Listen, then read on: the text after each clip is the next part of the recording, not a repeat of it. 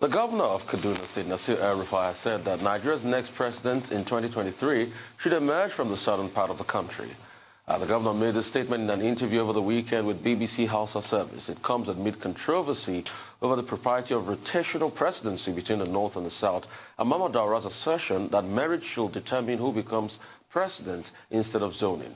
El-Rufai expressed his personal opinion on what has become a divisive subject, dismissing insinuations that he's interested in the race. There's been many sides to this. Adesuwa, let me start from you this morning. We've had many sides to this. I mean, what's your take on this? Looking up to 2023. Well, it's been naive for anybody to think that the race for the 2023 presidency has not started. It has in earnest, even though we are just 1 year into a new dispensation, a new administration for the Buhari administration's second term. Governor El-Rufai coming out to clear the air that he's not interested in the presidency is interesting, because political watchers had just months ago fingered himself and a governor from the southwest as, potential candidates and running mates for the 2023 presidency, as would be pushed for by the ruling party, the APC. But the issue of zoning, and rotational powers, some would say perhaps, are we not overflogging this issue? We know the things to be done. We know how to do them. We are just running in circles. If zoning and rotational powers have not produced, the yearnings and aspirations of some parts of the country, why are we still running it? Why not go for the alternative of a restructuring that some would say, that's the silver bullet, really, to ensure that everybody controls what they have, and also have equal share at the table. So I don't know, it's beginning to sound like, a broken record. Well, I think this is all very useful because the debate is about where should power go, how should Nigerians share power, what should be the immediate future of Nigeria in terms of power at the center. So it's healthy for people to express their opinions, whether it's El-Rufai or any other person, Alhaji Tanko Yakasai or anybody. So at the level of free speech, I think that's fine. But the other thing again to note is that the battle for the presidency of Nigeria is a permanent struggle. As one election is ending, people are already positioning themselves for the immediate future. And the opinions that have been expressed about power shift or competence or whatever, it's on both sides. There are northerners who say, look, power should shift to the south, like Governor El-Rufai. There are others who say, look, there should be competence, what's his name again? Mamandaura. Alhaji Mamandaura. And there are others in the south who say, look, let's not even talk about power shift. Let us start with restructuring. Yes. Because Nigeria needs to be restructured before you can have the kind of efficiency or effectiveness that the Nigerian people expect. Now, in the case of what Governor El-Rufai has said, there have been reactions. Afenifere, for example, says that he's been deceptive. Yinka Odumakin says he's just trying to use a bait to deceive the people of the South. The one major unresolved matter, of course, is that, look, Nigeria ought to be run in a way that every group, every ethnic group, every zone will have a sense of belonging, will have a sense that there is justice, there is equity. Now, we've been talking a lot about the Southeast, and, the people of the Southeast, they say, yes, it should come their way. But there are persons who have also said, look, nobody is going to offer the presidency of Nigeria on a platter of gold to the people of the East. They will have to form bridges and alliances, because what we have seen with the pattern of elections in Nigeria is that we all need each other. The South needs the North needs the South. And it's not possible for just one region to go alone, because we need the backup, of other stakeholders within Nigeria. But as I said, it's nothing to be emotional about. It's just to realize that there are unresolved issues. We are not yet like other countries where you can come from anywhere. there is diversity, there is multiculturalism, and these are sensitive points in the Nigerian arrangement that we must always be conscious of. I mean, we're looking forward to that day where you can come from anywhere and run for elections in this country and be president. I mean, just like the last American elections, Donald Trump and Hillary Clinton were both from New York, and they were both running for presidency. And it didn't matter. And it didn't matter. They were both from New York. A former Nigerian Minister of Petroleum Resources, Diezani, has lamented how values are fast eroding in the society. The minister, who made her views known at a virtual conference organized by the Ijaw Nation Development Group, the umbrella body of the Ijaw Cultural Association, said that things had degenerated to the extent that fraudsters, better known as Yahoo boys, are the ones being respected in society. She highlighted the importance of mentorship for young people, saying that only hard work could guarantee success. According to Mrs. Alice Maduke, quote, the ones that have the swag, the Yahoo boys, as my son will say, these, in short, are the role models that they are looking at. These are the ones that reinforce negative societal norms and values. This is a travesty of an unfolding tragedy for us. Why I have spent time talking about fatherless homes and the impact it has on our children. The truth of the matter is that an irresponsible boy tends to become an irresponsible man, and it is therefore a vicious cycle. And if you plant yam, you cannot harvest plantain. The ex-minister had relocated to London shortly before President Goodluck Jonathan handed over to President Muhammadu Buhari in 2015. Alison Maduke, pointing out what is happening in the society. Dr. Abati, I'll go first with you in this regard. Well, I mean, one of the major problems that we have in Nigeria is the erosion of the value system. Yeah. And what Mrs. Alice Madueke has done in that virtual conference is to draw attention to the need for values, and the need for us to address the erosion of values, normative values, moral values within our community. The effect of that is that we now have an invited moral paradigm across Nigeria. Once upon a time in this country, if you were a civil servant and you were found to be living above your means, you get a query under the public service rules. But who still gives a civil servant's query now? You find many civil servants who live above their means, and it seems that that is perfectly normal. Once upon a time in this country, it was not like that. Once upon a time in this same country, if you were a young man and you don't have any known means of livelihood, the neighbors will be concerned, the community will be concerned, the parents will also worry, because they will just conclude that if you don't have a known means of livelihood, then you must be into some criminal activity. And it was also once upon a time in this country that parents used to tell their children when they were going to school, say, remember the son or the daughter of whom you are. I'm not too sure that many parents are still saying that. So Alice Madueke, is drawing our attention to the need to return to that level, because as she says, we are now in the age of Yahoo. The new role models are Hush Puppy, Woodberry, and you need to just measure that by the large number of people that follow them on social media, because these are the new role models. Every young man wants to ride a big car, nobody wants to put in the hard work. So the values she's talking about are perfectly in order, about hard work, about commitment, about consistency. And it was good to see her getting her groove back, because I saw the video and I said, well, this is the, Mrs. Alice Madueke that we all know. Very articulate as usual, of course. Great. Adesuwa, you've got about a 10-second Yes, I think we must also, just to add to that, I think Dr. Abati said it perfectly well, but we must also have leaders lead by example. There's the syndrome of get rich quick, and that's because the young people see those in power who are not, providing the basic amenities they need, riding the flashy cars and living the flashy lives, and they wonder what's in there for us. If our leaders are not going to lead by example, then we'll take the other route. So we must have leaders who lead by example, and we must also go back to the roots, the root causes of all of this, which is our value system being eroded. All right. Well, that's all we can take on headlines. We'll take a short break now. When we return, we'll have Rotus, Michael, and Aaron to give us updates on Africa, global business, and COVID-19. Stay with us.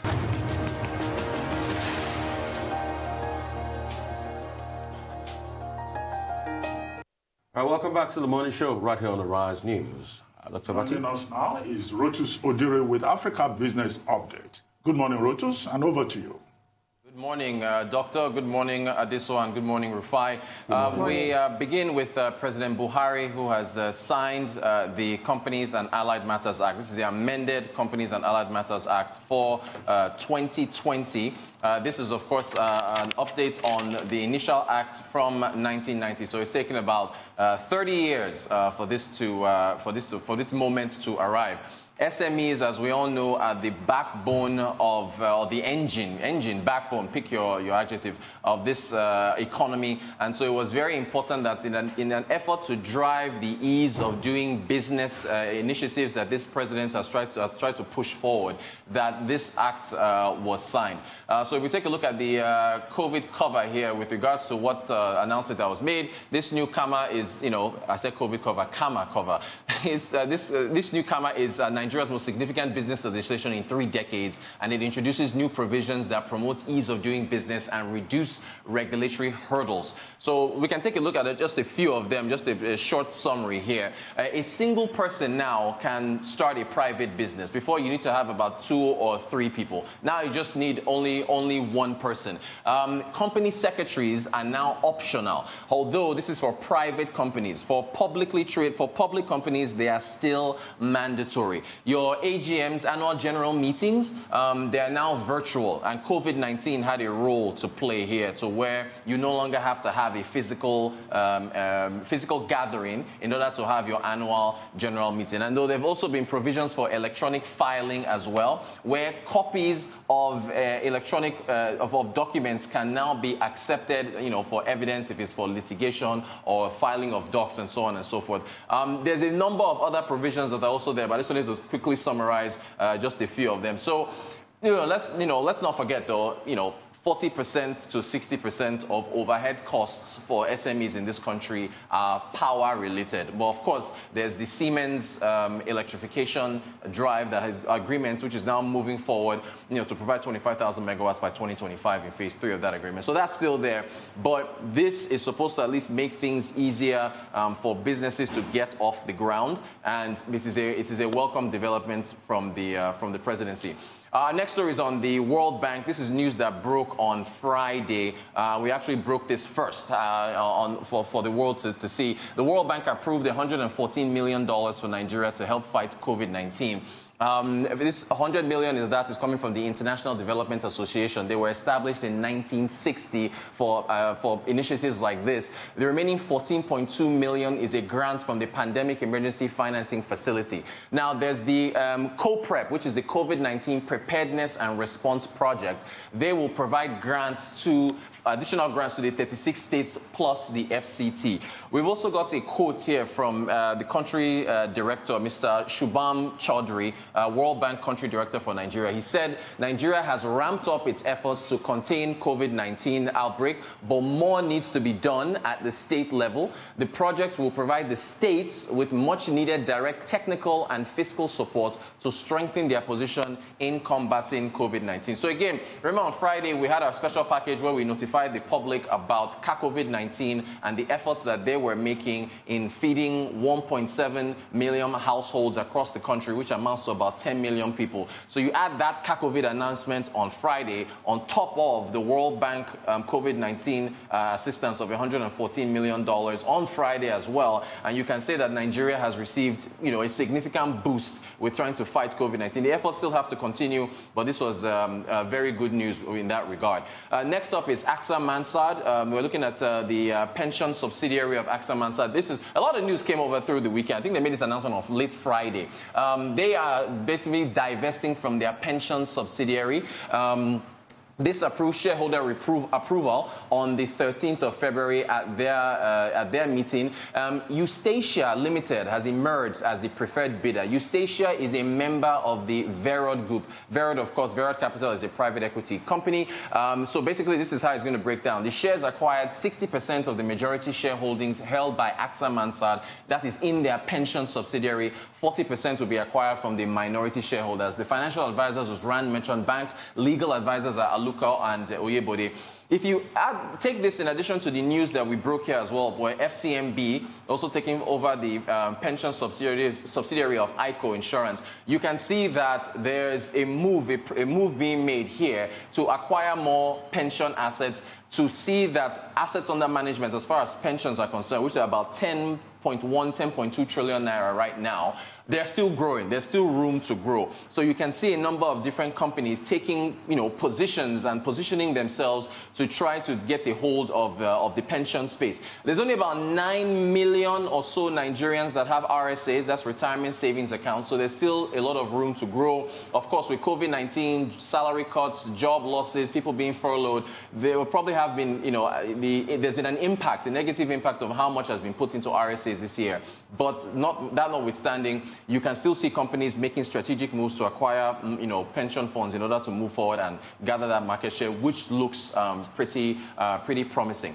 Our next story after the pension issues. Well, this is not really much here to talk about. The central bank updated their exchange rate on their website to 379. So if you go to cbn.gov.ng, you'll see that. Remember back on July the 8th, we talked about FMDQ updating the official rate to about 381. The INE window is about 388. So this is just an update. Not really sure how many can actually access this at 379 because, again, the other rates are higher and what's it called? The parallel market rate's about 470, 485. We still have an FX liquidity issue, which the central bank says they will address. But this, again, I believe they're probably still moving towards an FX unification. So that's my understanding of what is being done here with regards to the rates being updated. It was 360 as at last count. And finally, South African Airways. The banks in South Africa that were approached by the Finance Ministry, Finance Minister Tito Mboweni, to fund the bailout of South African Airways, none of them bit. None of them, put forward any money to try to bail out the airways. So right now things are stuck in limbo with regards to any support moving forward for a bailout for South African Airways. South African Airways has not made a profit since 2011 and has received bailout after bailout after bailout for the last 9 years. With how COVID-19 has affected things in South Africa, the bank's appetite to try to support the company is tepid at best, or lukewarm rather. And that's our African business update. Okay, Rotus, thank you so much for that. I just want to talk about companies buying pension funds and the likes. And you said we have currently 9 million people with RSA accounts. I just want to ask, how can these companies turn it around? Let's not forget, we have a sizable unemployment rate in this country, Underemployment and unemployment itself, cumulatively, it goes into the percentiles of the 40% upward. And also, recently in the papers, they're talking about 22 million SMEs out of the close to 40 million SMEs we have struggling to breathe as a result of the COVID-19. So how are these pension funds going to increase that RSA number from 9 million to even more? What's it going to be like?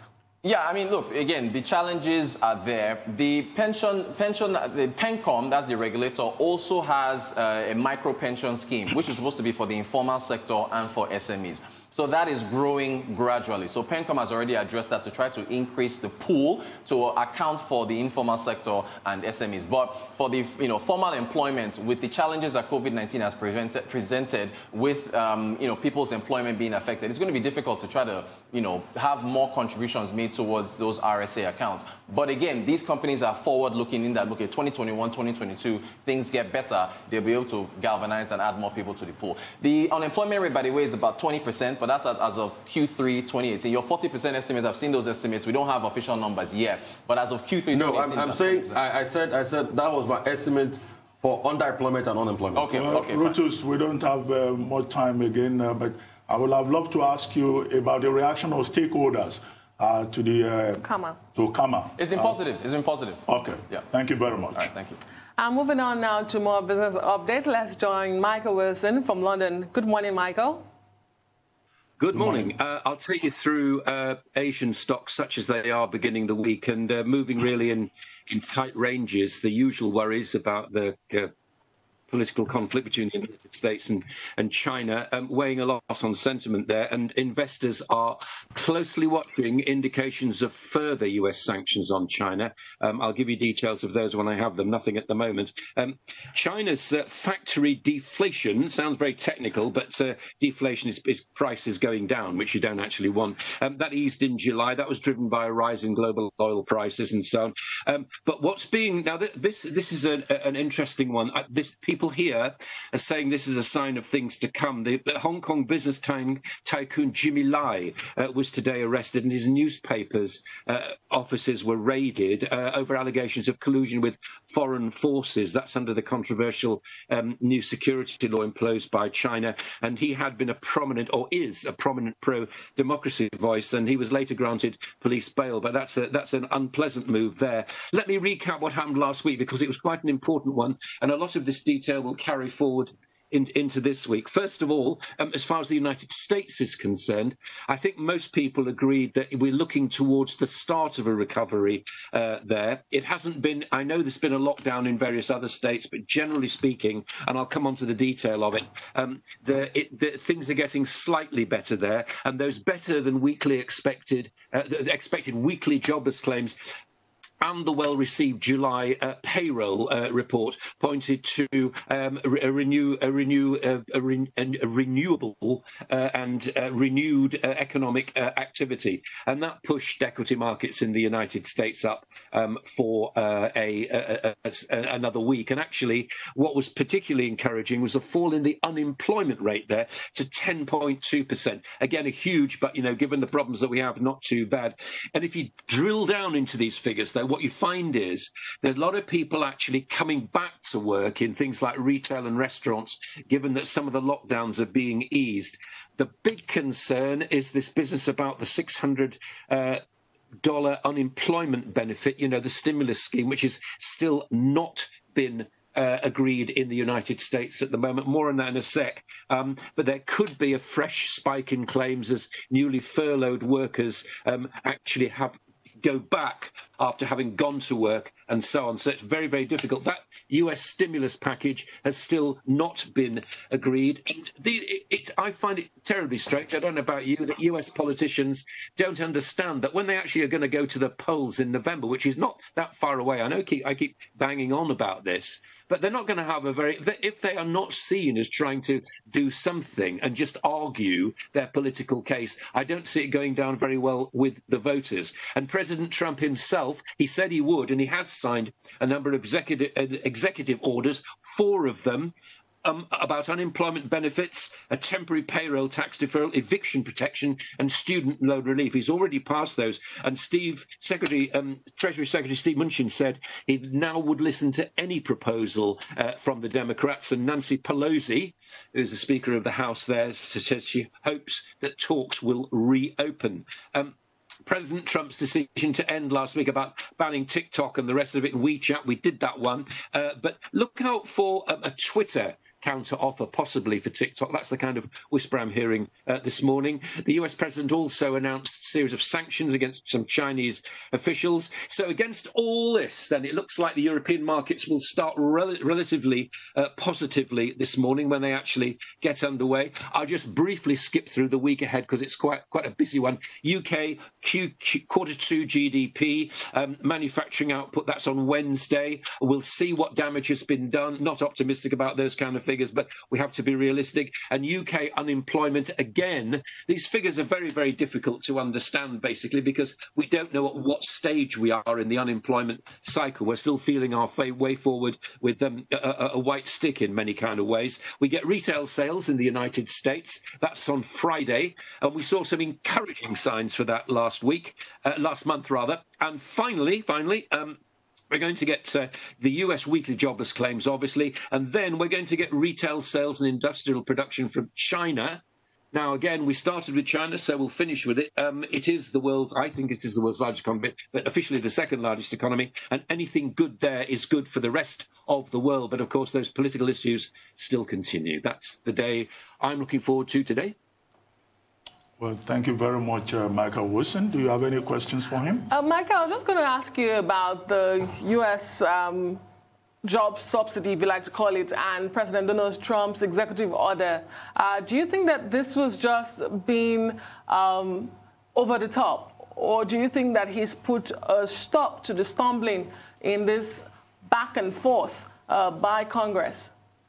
I would hope it's the latter, quite honestly. And again, I maintain this view that if you are a politician and you're going to your voters, they will say, so what did you do in the great debate then? You know, what side were you on? Why was all this political wrangling taking place when the economy was being ruined? We're now 2 weeks beyond the date almost when this all should have been decided, but it hasn't been. And I think that the public, I think a lot of political commentators look at an election like a horse race. I don't think it's like that at all. I think what will happen is that as soon as Labour Day is over, then people will start to really think about the issues as far as the election's concerned. And I wouldn't count any Joe Biden or Trump calculations about what they think's happened, about the surveys and all the rest of it. I think that people will actually be looking at this quite closely and saying, what did you actually do? Were you being helpful or were you just being political? So I think these executive orders, of course they're political because President Trump's a politician. What good will they do? I don't know. It'll take a long time for anything to trickle down into the economy. But if it is holding their feet closer to the fire, then it can only be seen as a good thing. Right. I was listening to Chuck Schumer speak the other night, and he was talking about the fact that they're bridging the gap already in this negotiation, that the Republicans have bumped their up by about $1 billion, that's about $2 billion, and the Democrats are still holding the line with about $3.5 billion. How soon are they going to reach a deal on this, given Trump is going to have to sign an executive order? Yeah, I think we're talking trillion, not billion. I mean, trillion, yeah. Yeah, and the fact is that both that's still $2 trillion apart, isn't it? Whichever way you feel that they're creeping towards each other, and it's exactly what Nancy Pelosi said last week. She said we are trillions of dollars away from agreement, and that isn't going to happen in 24 hours. So I think this will probably still continue. And you know, the sooner something happens, quite honestly, the better. But you know, we sit on the sidelines, don't we, looking at politicians airing their views, which is not a very pleasant thing to hear. Well, Michael, I noticed that you didn't say anything about commodities this morning. Precious metals, oil. Only because only because there's not a great deal going on. I mean, I told you what oil did last week. It didn't have a bad week. It's slightly off, but I think the variation is so little. If you really want what I think that we should be watching precious metals again this week. Maybe gold will pursue and hang on to its level over $2,000 an ounce. We'll see. To be honest, the action has been so little over the weekend, I didn't really think it was worth mentioning, but don't worry, I'll be keeping an eye on it. Well, thank you very much, Michael Wilson. We'll see you again tomorrow morning. What's next? Yes, it's now time to get updates on the COVID-19 pandemic, and Aaron Akerjala is standing by to do justice to that. Good morning, Aaron. Good morning, Aaron. Yes, good morning to you, Adesuwa. Good morning to you, Doctor. Aaron the Bearer. It's good to be here, and it's good to see you once again. Rufai, good morning. Aaron, you owe me one, you know. Yes, I do. Yes, I do. We certainly will discuss that off screen.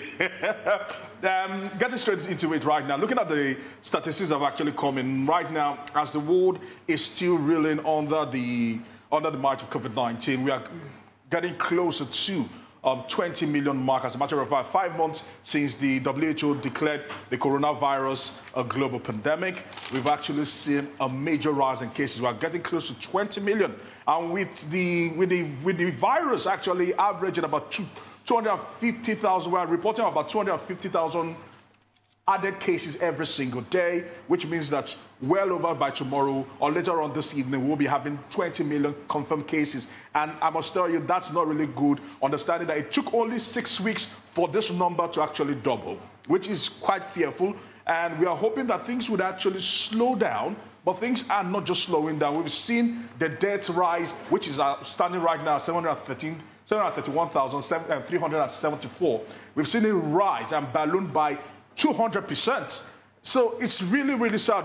Comparing things from mid-March to this moment, things have been on the rise. But before we talk about how things are unraveling around the world, let's start it off from New Zealand, where there are some good news that are actually coming in. Understand that when you look at the statistics for New Zealand right now can actually say to themselves that they've reported the 101st day, which is today, where no recorded community transmission of COVID-19 from an unknown source.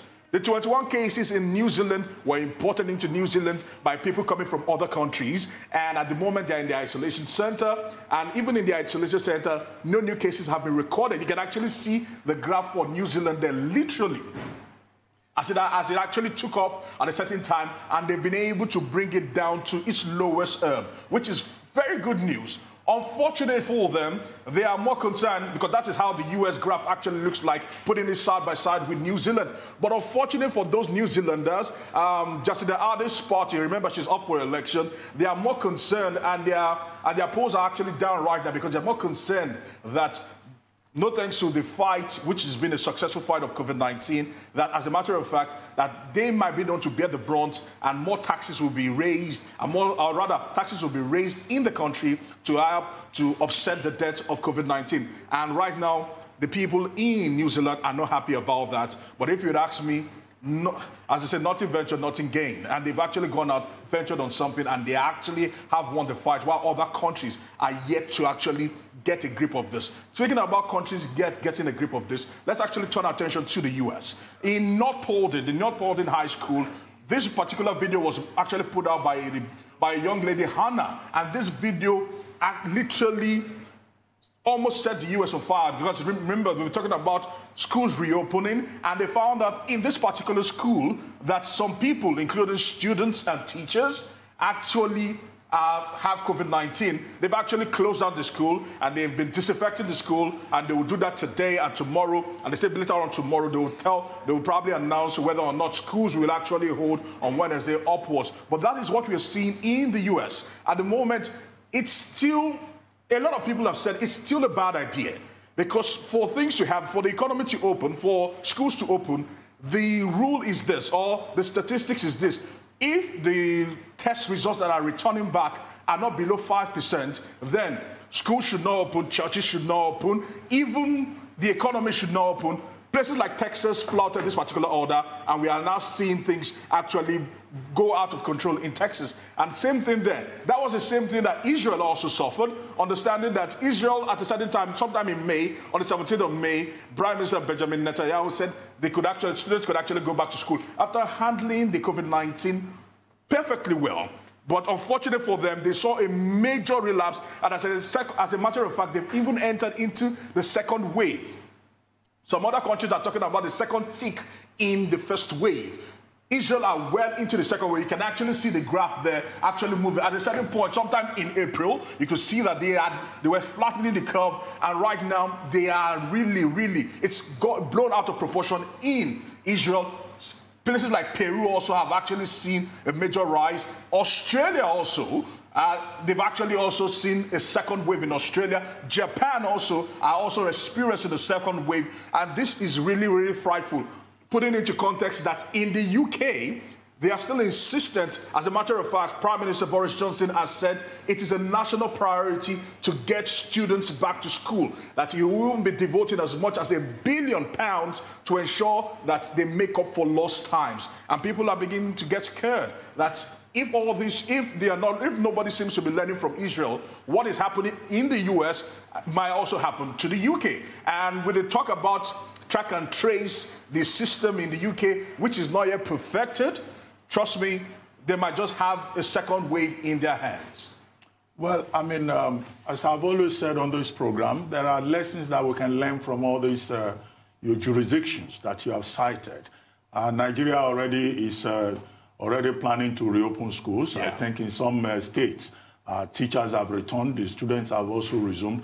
But what we can learn from Israel, for example, is that should we see a sudden spike in the number of infections, particularly with teachers and students, I don't think the Nigerian government should hesitate, or the state government should hesitate to shut down those schools again. Mm-hmm. However, there are already internationally agreed protocols for the reopening of schools, which Israel is insisting that it will apply when the students return to classes on September 1. Mm-hmm. Between now and then, some of the things they're talking about is that the size of classes will be reduced.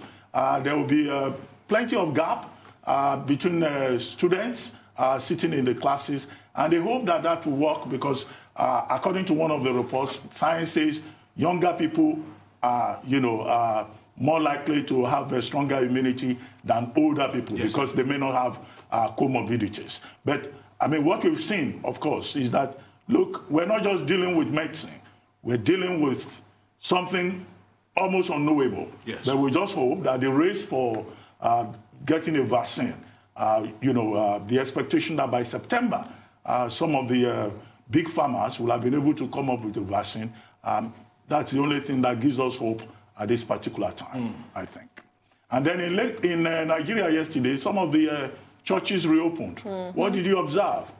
I must actually say, one thing is certain, churches, mosques, we can count on those places to actually keep the social distancing intact. Most protocols were being observed by these religious centers. But what has been drawing a lot of criticism, it has been that particular campaign and the rally that happened in Benin over the course of the weekend. And people are beginning to question, because right now the NCDCs are being numb about it. The COVID-19 task force might come out today and give an excuse for it. We've seen this in time and time again, whereby the political elites have been the ones that have flouted these particular rules, the COVID-19 protocol, while the people themselves, the people that they've been holding to the fire literally, are the ones keeping these rules, which is rather ironical if you'd ask me, because I don't think nobody will be held accountable for what happened in Benin, which was literally a show of shame. We also saw that also in Ogun State, where at the burial of Kashamu, these things should not be happening. If we know that prominent figures have passed away, they should ensure that they do something that will keep people away from themselves. Since we know that they cannot help themselves, we should ensure we keep people away from themselves to help ourselves, because those were super spreaders, if you'd ask me. All right, I just wanted to talk about the money we got to fight COVID-19. Welcome development. I hope we're going to put it to good use. There's still a lot that needs to be done in fighting COVID-19 in Nigeria, but it's a welcome development. It's a boost to our fight. Yeah. Aaron, thank you very much. We'll continue tomorrow morning.